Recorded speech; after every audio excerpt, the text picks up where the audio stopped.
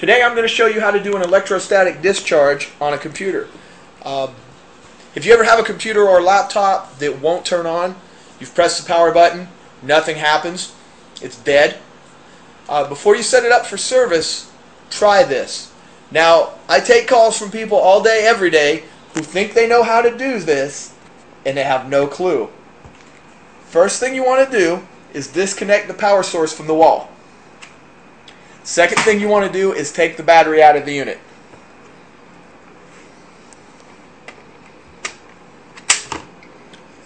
Okay, now you're going to want to hold the power button down for at least 30 seconds.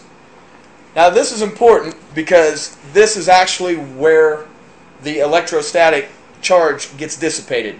Believe it or not, by holding the power button down, you basically drain whatever charge is left in the unit. Now we're not going to do this for 30 seconds, but if you really have this problem, go ahead and hold it for 30. Hell, hold it for a minute. It ain't going to hurt nothing.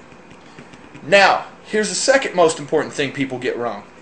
After you take the battery out, and you've held this down for the 30 seconds to 1 minute, don't put the battery back in yet. Just plug in the adapter.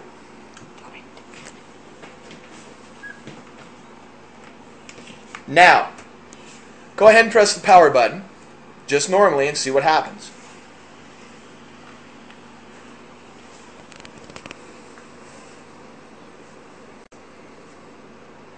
There you go. And before you send in the 500 comments on compact sucking, yes, I know. But it wasn't like I was going to let a small child handle a decent laptop.